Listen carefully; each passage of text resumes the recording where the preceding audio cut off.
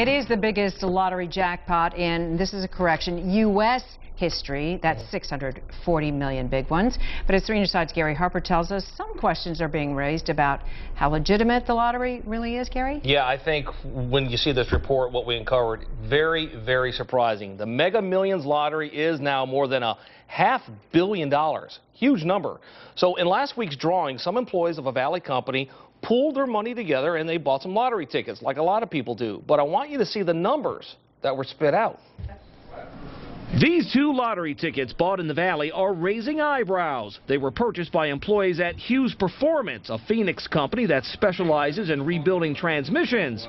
Jan Blycroft owns the company and collected money from employees for the big Mega Millions drawing, which just about everyone hopes to win. I'm going to go on a vacation, I'm going to buy a new house, I'll buy a boat, whatever. So everybody was having fun on Friday, fantasizing. Jan collected $145 and came to this QT where she purchased 145 tickets using Quick Pick, a computer that's supposed to randomly select your numbers for you.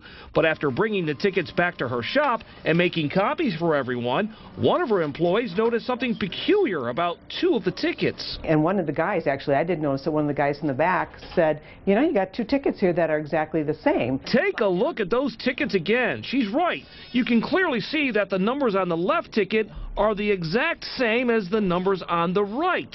Row after row, the numbers are identical on both tickets. At first, Jan thought the Quick Pick machine accidentally just spit out a duplicate ticket.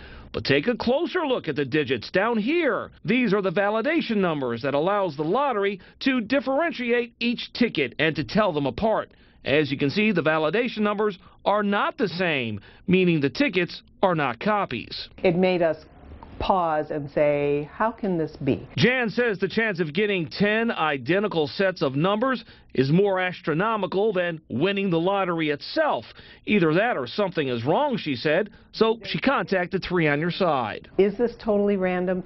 It has a lot of us talking about that. How random is the lottery? How legitimate is lottery? How uncorrupted is lottery? 3 on Your Side took this bizarre situation to state lottery officials, which immediately removed the Quick Pick terminal from the store where the tickets were spit out. That machine is currently being inspected. In the meantime, the lottery's executive director tells us in an email, while statistically possible, it is not probable that 2 tickets with the same numbers would be issued.